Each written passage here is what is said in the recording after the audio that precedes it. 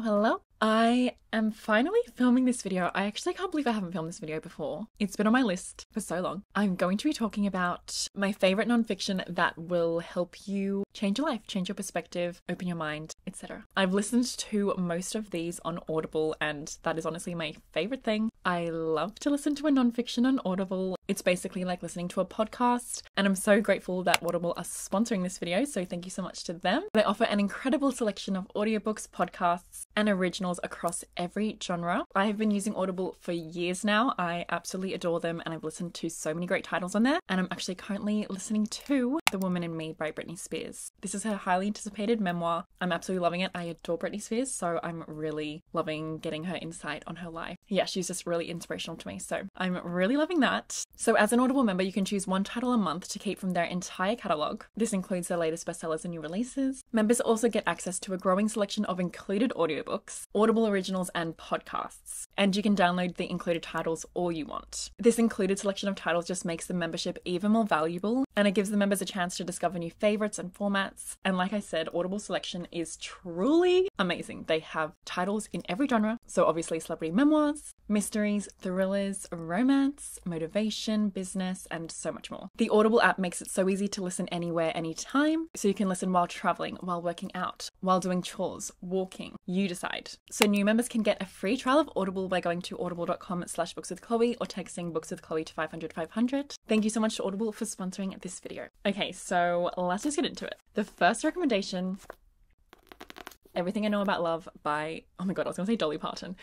Dolly Alderton. This is one of my all-time favorite books. I adore it. I think about it all the time. It's helped me so much. Honestly, I need to reread it. I listened to it on Audible. I just have the best memories going on my walk. I think I even vlogged it while I was going on my walk listening to this book, and I was just loving life. And that was such a highlight in my life because this book is funny, heartfelt, raw. It just has so much to love. This is everything you know about parties, dates, friends, jobs, life, love. So Dolly Alderton basically talks about her journey through her 20s, dating, friendships, all of that. So it's super relatable to someone who was in their 20s, but also I'm sure it would be relatable even in your 30s, 40s. I think almost everyone can gain something from this book. It's just...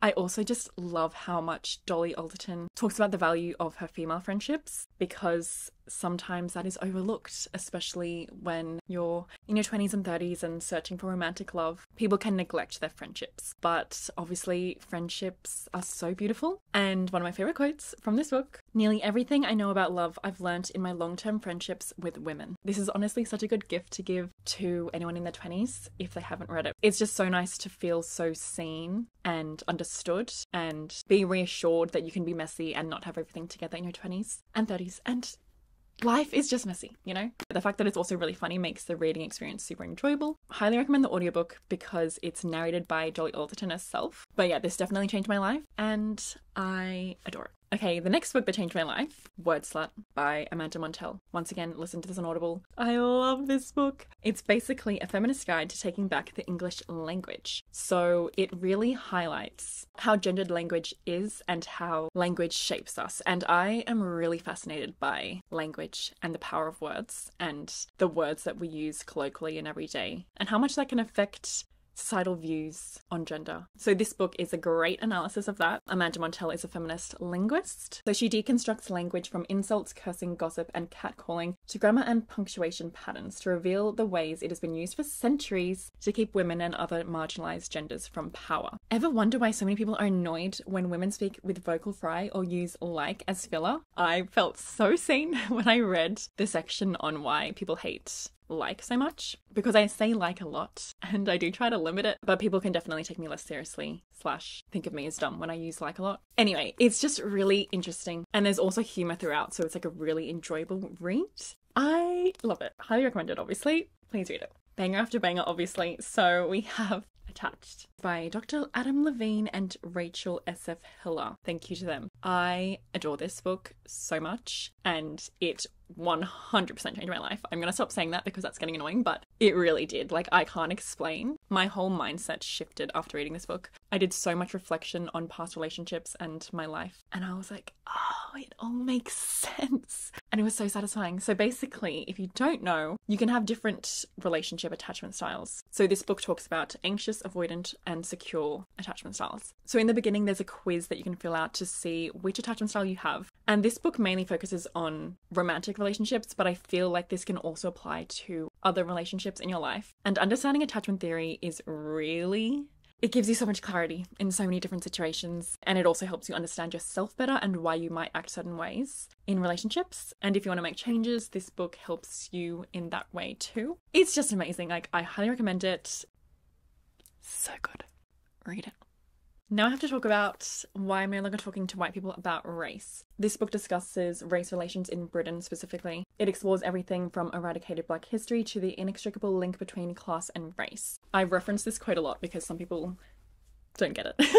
This is the difference between racism and prejudice. There is an unattributed definition of racism that defines it as prejudice plus power. Those disadvantaged by racism can certainly be cruel, vindictive, and prejudiced. Everyone has the capacity to be nasty to other people, to judge them before they get to know them. But there simply aren't enough Black people in positions of power to enact racism against white people on the kind of grand scale it currently operates at against Black people. Are Black people overrepresented in the places and spaces where prejudice could really take effect? The answer is almost always no. Please read this book. It's amazing and so important. Yeah, so it discusses white privilege, white supremacy, feminism, race and class, like I said. It's just amazing. Honest, eye-opening.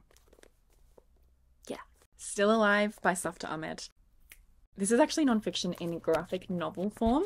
So it's really cool, and it's basically notes from Australia's immigration detention system. And basically this is filled with stories from the people detained in Sydney's Villawood Immigration Detention Centre from 2011. So it really reveals the reality of what it's like there. So it's definitely a hard read, but obviously super important, and I honestly think this should be required reading for all Australian schools. But it also highlights the power of art, and it's honestly so beautiful. I always reference this one page because I am a horror girly. I love horror, and I've gotten asked so many times, why do you love horror so much? I've even received judgment for loving horror. And I've also encountered some people who just discount horror as a genre. They just think it's stupid. And I'm like, there's so much value in horror. So I like to read out this bit. Basically, this person draws horror art and their parents are like, shouldn't you draw something a bit nicer to look at? What will people think? Some argue this stuff will bring more negativity into your life, when in fact, horror aestheticizes fear and anxiety in such a way as to transform them from sources of dread into vehicles of fascination and enchantment. Rather than bring the darkness, horror releases it. I absolutely adore this. Highly recommend it to everyone. I remember when I first started recommending it, it was hard to find, but thankfully it's more widely distributed, so hopefully I'll have a link in my description. But yes, please read it. It's amazing.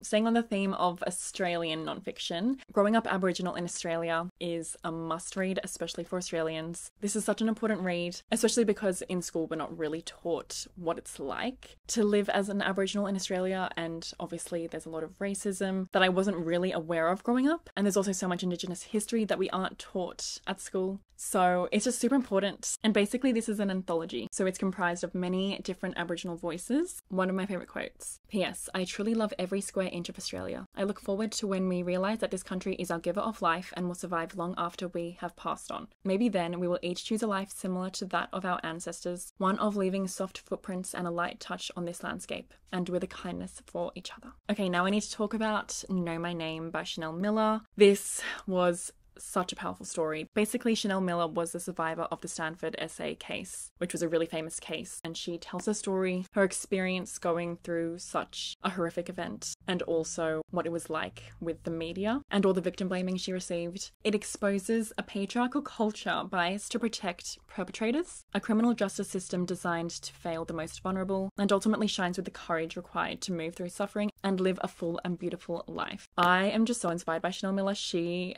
has obviously gone through so much and she remains hopeful. I felt super inspired reading this. One of my favourite quotes is the one on the back. To girls everywhere, I am with you. On nights when you feel alone, I am with you. When people doubt you or dismiss you, I am with you. I fought every day for you, so never stop fighting. I believe you. She is a great example of turning pain into power. I just adored it. This is just a must read. Another must read, Feminism is for Everybody, Passionate Politics by Bell Hooks. This is definitely for everybody. It's a great place to start if you're new to feminism and want to learn more about it, or even if you are well versed in it and just everyone can gain something from this read. It obviously talks about feminism, gender, sexuality, society, and it was actually written in 2000, and I read it last year, I think. I listened to it on Audible, and it's kind of scary how it's still so relevant today. Like, we have made progress, but also... Anyway, this is also a really good book I would recommend to men who are hesitant on feminism, because some people that I've talked to have said like, oh, isn't feminism just like women hating men? This is a quote from the book. Simply put, feminism is a movement to end sexism, sexist exploitation, and oppression. I like this definition because it does not imply that men were the enemy. The Cost of Living by Deborah Levy is incredible. This is a working autobiography. So Deborah Levy talks about all different aspects of life, love, grief, being a woman. A quote that has always stuck with me: to separate love from life is to live a risk-free life. What's the point of that sort of life? Every time I want to give up, because I'm like, it's scary to be vulnerable and get your heart broken, I think of this quote and I'm reminded we need to take risks. That's what life's about. And I just adore this book so much. It's really quick to read as well, under 200 pages. And actually, this is a reminder that I need to read Deborah Levy's other books, because I own them and I just haven't read them yet, but loved this one. Okay, lastly, Conversations on Love. This is edited by Natasha Lunn, and basically she talks to lots of different people about their perspective on love. And one of my favorite things about this is the fact that it doesn't just focus on romantic love. It shows how love is in so many different places in our lives. So lovers, strangers, parents, friends, endings, beginnings. So all forms of love, and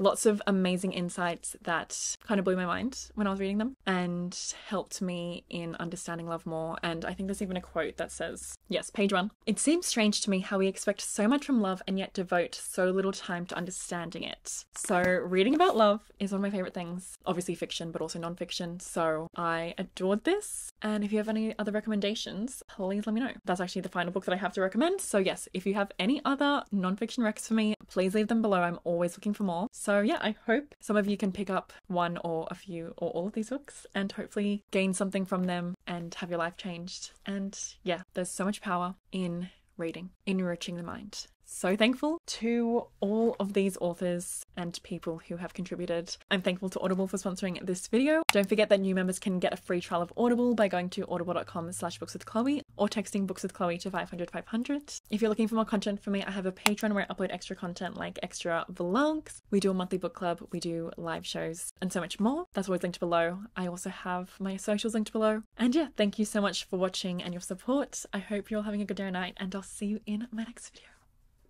Bye.